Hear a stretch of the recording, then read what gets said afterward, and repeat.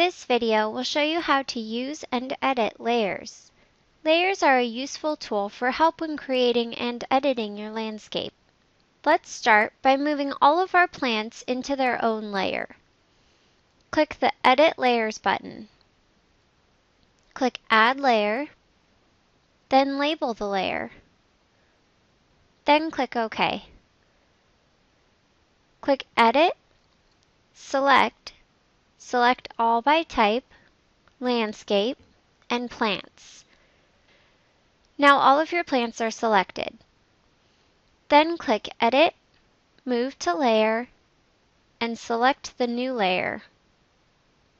We are going to also add plant fill and plant rows to this layer. Repeat the previous steps until all the plants are added into their own layer. Now you can hide the objects in this layer so you can easily edit the rest of your landscape. Notice how all of your plants are now hidden. Or you can lock the objects to prevent accidental changes while still being able to see them. Note that when I select an area, no plants are selected.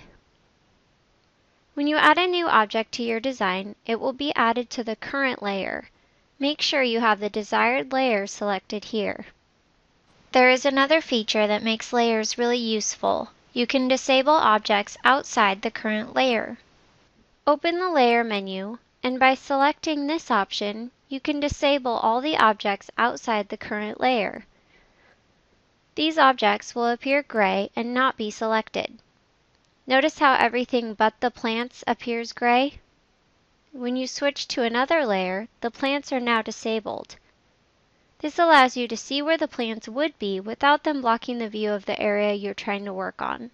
You can access the Help menu for more information and ideas on how to use layers.